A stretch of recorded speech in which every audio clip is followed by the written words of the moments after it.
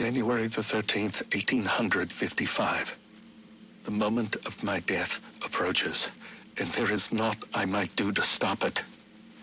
I dared dream of greatness, but in the process, I forgot that such ambition oft demands a heavy price. Still, I pay it gladly. For knowing that Gotham has become a city whose magnificence will echo across the ages. But its origins must not be forgotten. And so, I have scattered my journal across the city, placing pages where I believe they shall endure. Find them, read them, then share what lies within.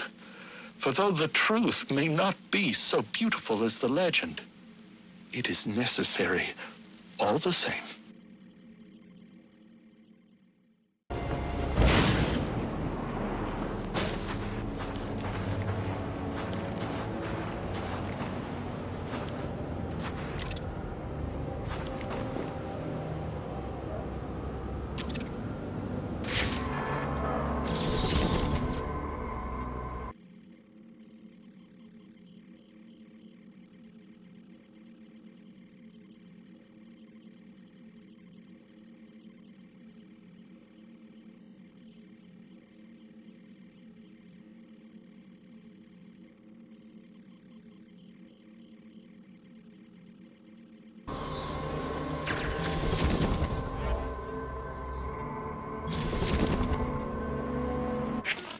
April the 22nd, 1846. Our recent financial troubles have forced us into business with one Henry Cobblepot, a print magnate of questionable repute. The man cares little for me and my base station, as he put it. And so, the negotiations are left to Solomon. But I fear his idealism shall lead us down a treacherous road, for Cobblepot is a sneak, and surely his sweet words mask a nefarious intent.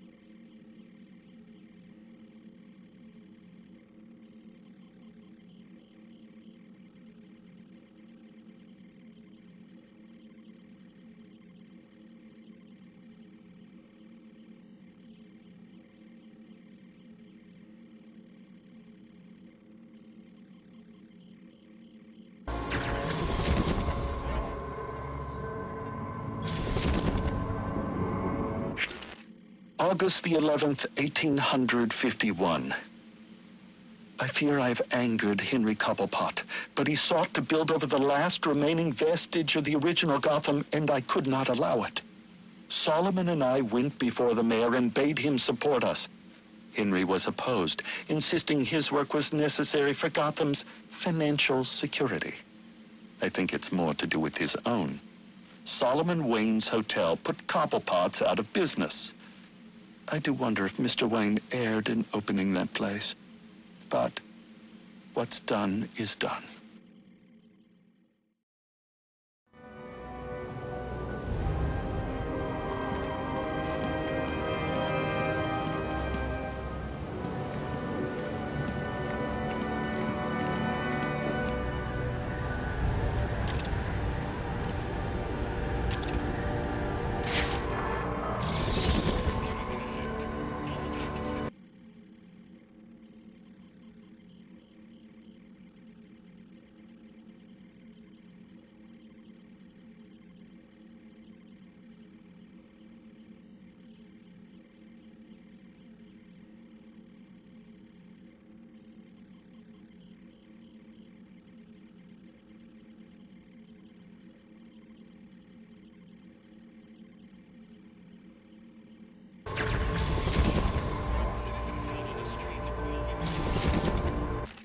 February the 7th, 1852.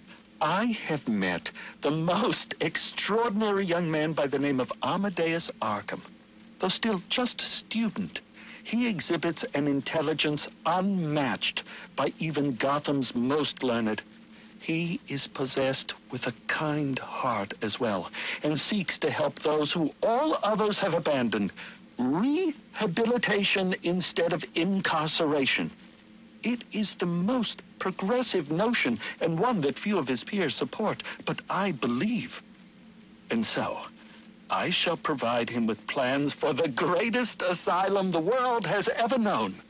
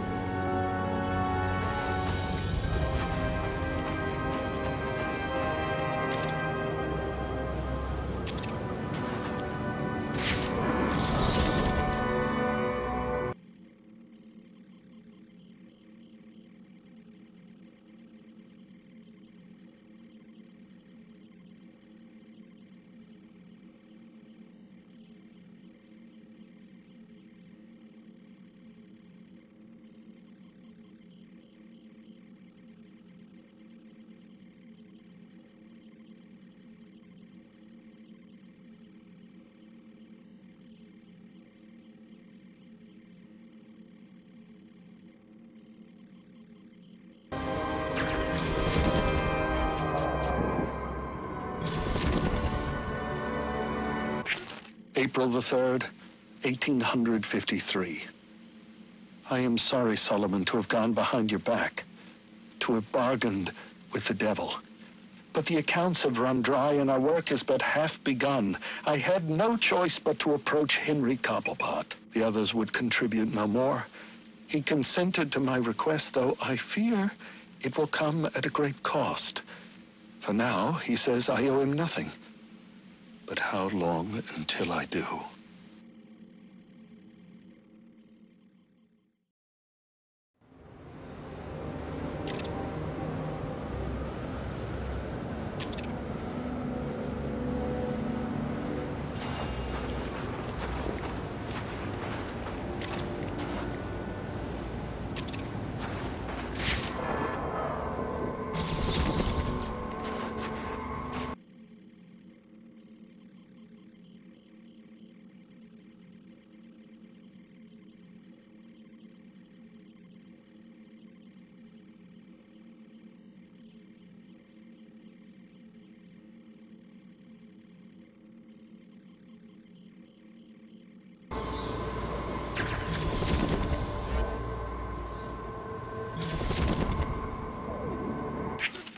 December the 22nd, 1854. I fear I am not long for the world. Henry Cobblepot finally came to collect, and I refused.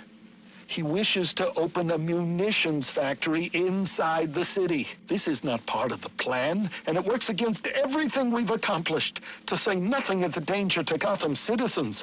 I went to the mayor and begged him to introduce a bill banning the endeavor. Thankfully, he agreed, but I'm sure to be punished for my betrayal. It's only a matter of how and when.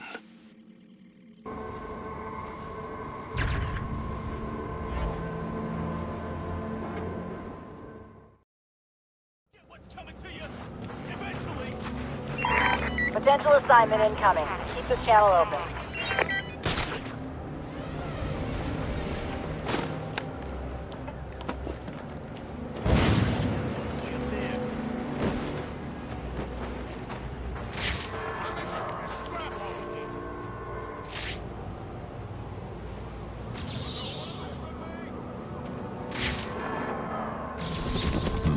There's something hidden here. It looks like a page from a journal.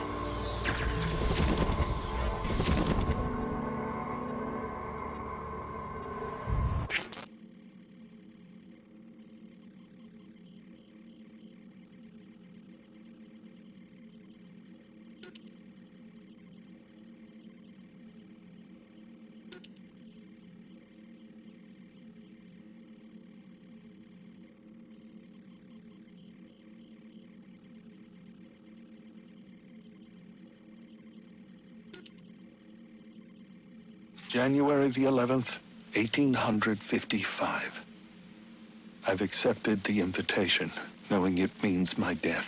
Henry Cobblepot claims it's merely a party to celebrate my 40th birthday.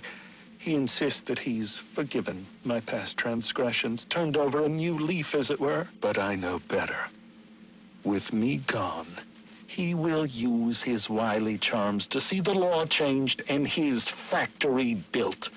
Already there are rumors that his son, Theodore, intends to run for mayor. Victory is all but assured. I will hide this journal of mine in the hopes that someday it might be found. To go public now, before my work is done, would put it all at risk. It must wait. But I hope in time, my words are brought to light.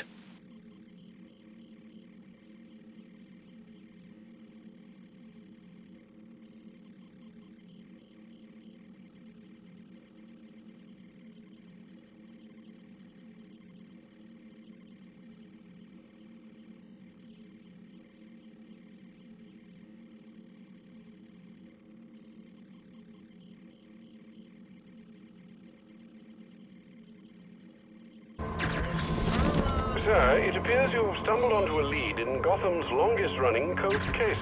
Cyrus Pinkney. Indeed. He was instrumental in the city's rise to power and prestige. Worked closely with your ancestor, Solomon Wayne, as well. Alas, he was murdered on the eve of his 40th birthday. The killer was never found. Interesting.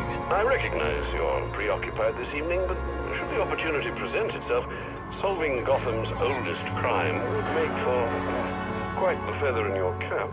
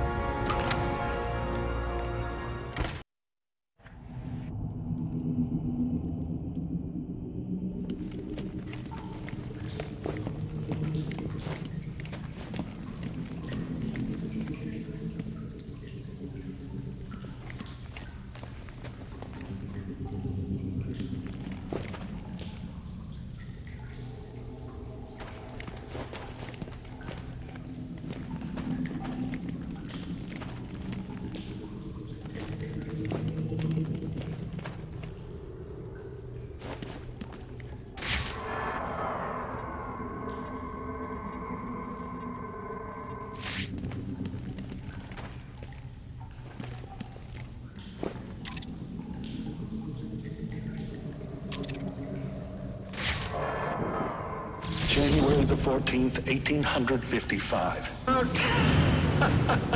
Amadeus truly is a genius. Oh, you've come this far, dear reader. Allow me to explain.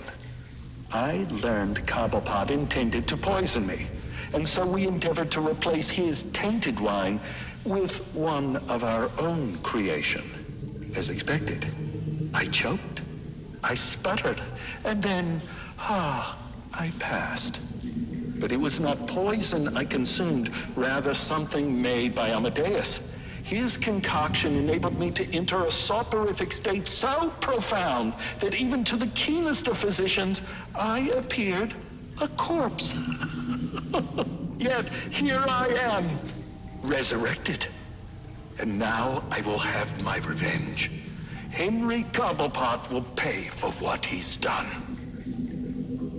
An interesting turn.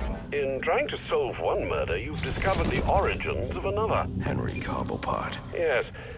City records say it was an automobile accident that killed him not long after Cyrus's supposed passing. But now we know the truth. He was murdered by the man he thought he killed. What about Pinkney? It appears that's a mystery that must endure a while longer.